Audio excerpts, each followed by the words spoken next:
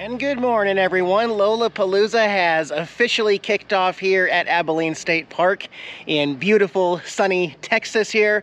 We got our Lolapalooza shirts handed out that Blind Views designed for the event. Then we watched his live party from the pavilion over here. Well, some of us did. Other people were staying in their rigs.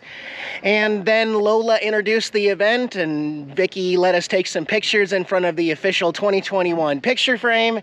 And we got our schedules and itinerary, and it is now the following morning, so we've already had some pastries and coffee and stuff in the pavilion over there, and we're getting ready for event 1 on Saturday morning, 10 a.m. Gypsy pair, Dennis and Debbie over in their Class A over there are hosting the cooking competition, which I did not enter myself into last year, but I am doing it this year. The rules to start are you must bring 4 ingredients that are exactly alike.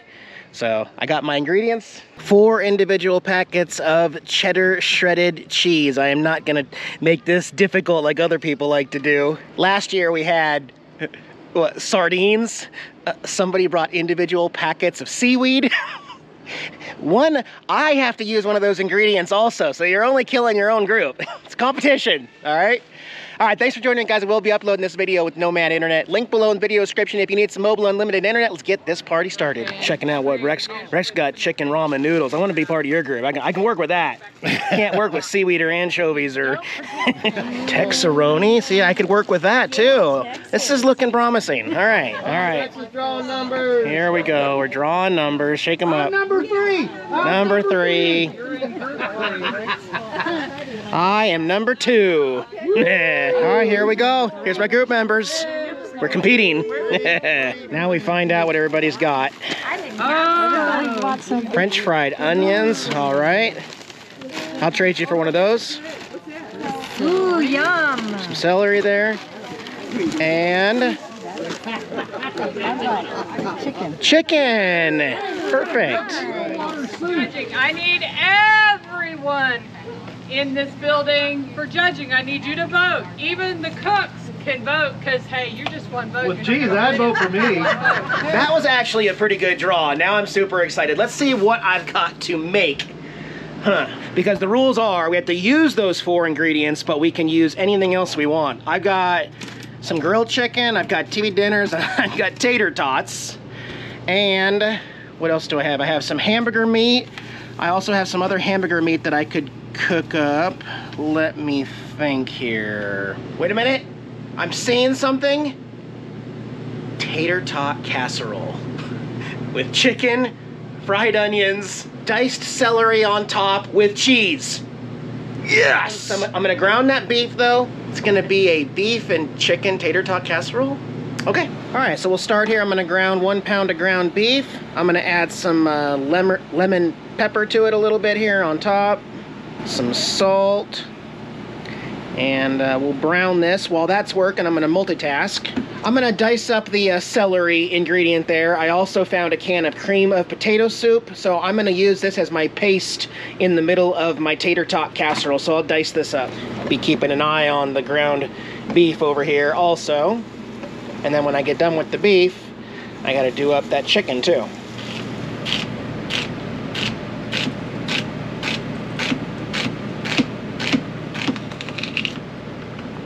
All right, looks like my ground beef is looking good here. I'm gonna drain out some of the extra liquid here. But yep, that looks done. And I had to borrow a casserole dish from Randy 2.0 because I didn't have one. I'm going to spray the old inside of this. Don't get any stickage. All right, gonna get a layer of ground beef on the bottom there. Oh yeah, mix that out. Oh, that's gonna be perfect. That cream of potato in here, that'll thicken up that layer of the tater tot casserole. Okay. And add the celery. I know there's a bunch of people thinking, you can't use cream of potato in a tater tot casserole. You sure can. I've done this before. I wouldn't normally voluntarily add greens to it necessarily, but it is what it is. Hopefully that celery in the oven is going to soften up a little bit, but yeah, there's my paste. All right, and I'm going to cut up and then grill the chicken. I'll put this all in the fry pan there. All right, well, I was gonna add chicken because I didn't think there was enough, but we already have the beef, so I'm actually okay with the amount of chicken that we got just from the one ingredient. It's just gonna add a little bit of extra flavor to it there, yeah. Before we spread on the paste, though, I'm gonna add a little bit of onion powder for seasoning there. Just a little bit there, okay? And some minced garlic. Not gonna go crazy heavy, but about there. Mix that all up. All right, and now I will add the creamy paste on top with my cream of potato, celery, and garlic with my Mickey hand spatula there, and then get a good layer of that over the meat. I'm just not a big fan of celery, but it was my ingredient, so I have to use it, and I have to just hope that cooking in the oven is going to soften the celery and make it less potent. But there. Then finally, my ingredient, the shredded cheddar cheese. I'm gonna save a little bit of this for the top layer of tater tots, but I wanna get about half this bag here on there for this layer. Yeah, let's save the other half. All right, that looks good. Next, frozen tater tots. The whole 5-pound bag? No, probably not. I don't know, just make a layer of tater tots.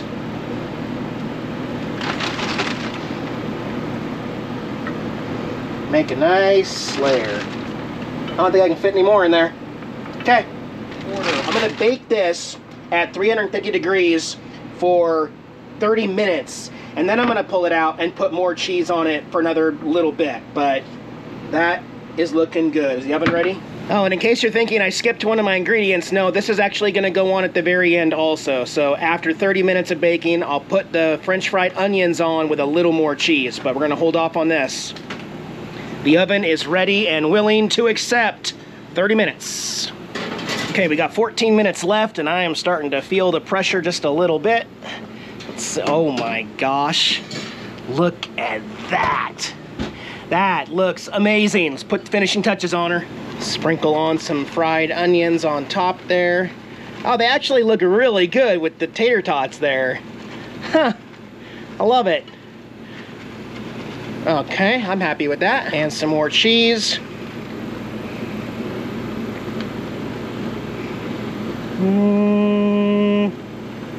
Gotta be the right amount, I think. I think I'm happy with it right there. Back in the oven she goes for about 5 minutes, and we are just barely going to make it here.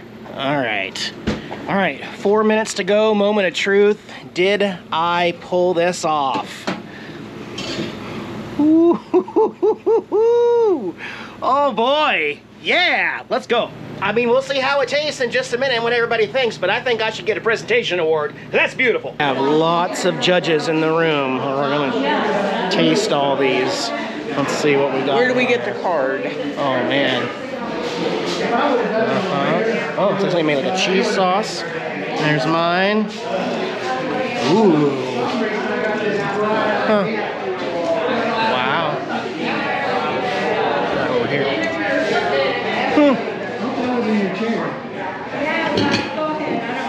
Rex, can we peek in here real quick? Yeah, absolutely. Nice. Right on. There are papers over here. You will vote on one dish. You need the name of the dish, and it will go in the voting box, and you will sign that you voted. All right, have at it. Now this is interesting. This is a tie for first place. And I'm going to read the ingredients because they're not the same person or the same ingredients. One of them had ginger root, mushroom soup, Texas noodles, and green chilies. The other one had chicken, shredded cheddar cheese, celery, and fried onions. Oh my gosh. Ooh. So now you know who the two winners are. No. In your mind, you think you just do. read the ingredients. With the Mexican chicken casserole, come forward. All right, I voted for that one.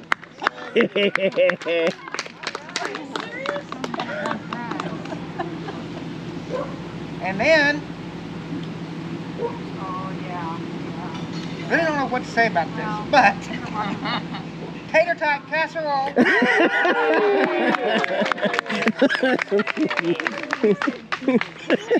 That was a little obvious. So for the second year in a row here at Lolapalooza, we had a tie. So we tied for cooking. Awesome, that was a lot of fun. Mexican chicken casserole. And it was really, really good. Thank you. Yeah, this was fun. That is the first and probably the only time I will ever win a cooking challenge. I gotta kiss the chef red apron here because I, tied for first. Hey, what did we learn? Don't be a tater hater. That was a lot of fun. There were a lot of really creative dishes in that room, and that basically counted as an entire lunch for everybody here. So that's a really fun little event that we do here. There's lots more going on, and I'm really enjoying all my time interacting and meeting some new viewers. It's just been a plethora of support, for the loss and everything going on in my life, as well as, I'm just gonna say it, there's been a lot of happy distractions going on here at Lolapalooza, and these are my people. Like, everybody here is my people, and I'm also talking with people and finding out where those people might be heading after Lolapalooza. Most people are heading west, okay? But I myself, I do have to go back to my base camp in Texas to pick up a few things that are going to be there waiting for me after this event. So I'll find myself almost back down in Houston area. So now I'm thinking about just kind of making the loop and possibly going back to the coast and coming up through El Paso. But who knows? I'm just having a blast here. It's another really warm, beautiful, sunny day in Texas in late October. So just having some fun, and still looking to see if anybody has any cornhole, beanbag toss. Billy's here now, and he saved us and brought cornhole. We got beanbag toss. Thank you, buddy.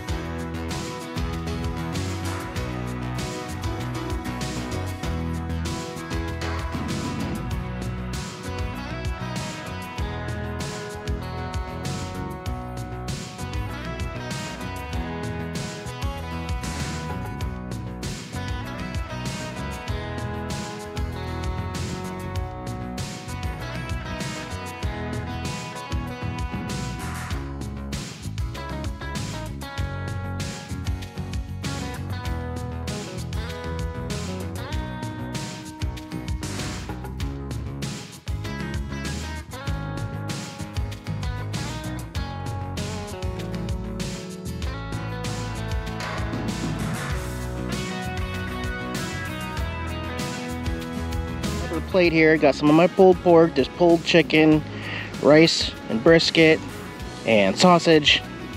Oh yeah, we're doing raffles right now, so they're calling off some numbers up there. 339. Nope. So I wasn't filming it, but they just called my number, and I got 3 books by Deborah Dickinson, who's here. The Journey Begins, Life on the Road. Somebody's excited over there. Yeah, cool, awesome. Looking forward to reading these. I got some really sweet cards from different viewers, and then Aubrey from Full Tiny House drew this little picture. It says Jax on his name tag there. It really makes me happy. Yeah, hey guys. I'm still out here at Abilene State Park. You probably have no idea that I've actually spent 8 nights here. Today is day 9 at Abilene State Park, and I'm over here at the Buffalo Wallow area here. Beautiful sunshine. We have had some absolutely incredible weather. I am going to be leaving today. I did extend it out even farther. I'm not the last one here. RV Rebel Girl, Frugal, Lone Star Rider, and Full Tiny House are also still here in our camping loop over there. But this afternoon, after I leave, they're actually hosting a wedding here in the Wagon Wheel Circle. They're having a wedding, so it's time to get out of here, I guess. It's been really awesome for me, and I have truly loved this state park. It's very reasonable there at our camping loop, 12 bucks a night. And then you got to have your vehicle access pass or your Texas State Park pass. I don't know why I don't have a Texas State Park pass, because I love most Texas state parks that I've been to here. However, my package, I don't know how I feel about this. I mentioned in a couple videos ago that I was having problems with Escapee's, my mail service domicile place in Livingston, Texas. Well, they decided to reject Jax's ashes. After all that, they just returned it to sender and sent me an email and said they didn't like a sticker on the box, so they sent that back as well. And I'm trying to figure out something else to do. Probably going to be shipping it back to my shop or Sean's shop in Illinois. And I don't know. I got a lot of stuff on my mind right now, guys. I'm really thankful for this awesome weather and this event that Lola put on. Thank you again, Lola and Blind Views and everybody else who did so much to make this one of the best Lolapaloozas ever. And especially just all the people. It felt really good to give hugs. Like, for some reason, it just felt so good to connect with people. You know? But yeah, and anyway, just, I've really been enjoying all the peace as well through all the activities and everything. But anyway, this video is getting really long and I didn't want it to get this long. So I'm going to go ahead and close this one out. I'm still going to start heading back east just to kind of see what I'm going to do and how I'm going to do it, because I got some confusion right now. But I'm going to figure it out in my next video or something, okay? So thanks for joining me, guys. Tara and I will see you in our next video. I love you all. We'll see you next time. Bye-bye. Lola, may I say that you have the best shirt here?